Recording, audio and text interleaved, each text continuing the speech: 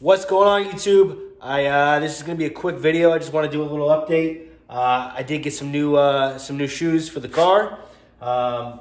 These are VN507 American Racings. They are wrapped in a Nitto 555s. These front wheels, the rims themselves are 18 by 8s. I like my rims like I like my biceps, 18 inches. And the fronts are, these have a 0 offset.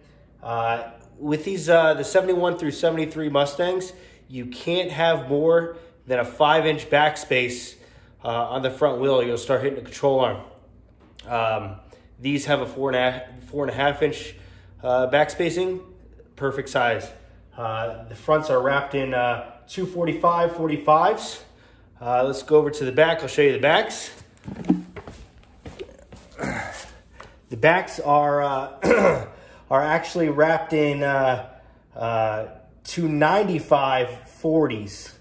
I really wish I went 295 45, but it's whatever. These rims themselves are 9.5 inches wide. Same thing, 0 offset. They make the car handle great. I have no problems with them. Let's jump into the interior. I just did a little bit of an update on the interior.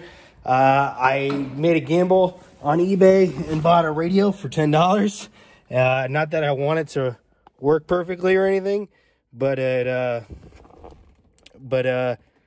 is just an AM radio, but it does fill that blank spot pretty nice. So other than that, I got a lot of comments saying I should put the export brace back in.